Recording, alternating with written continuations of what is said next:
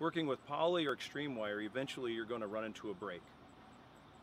Poly or extreme wire is very easy to repair by tying just a conventional knot in the wire. This will give you a nice sturdy connection.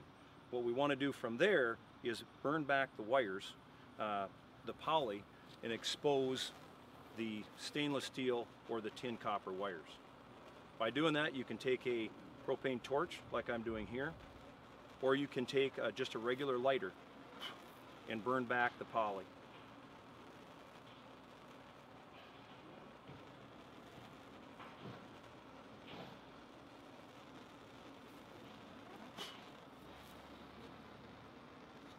Letting the wires cool, you can take that wire and braid it back, twist it back upon itself.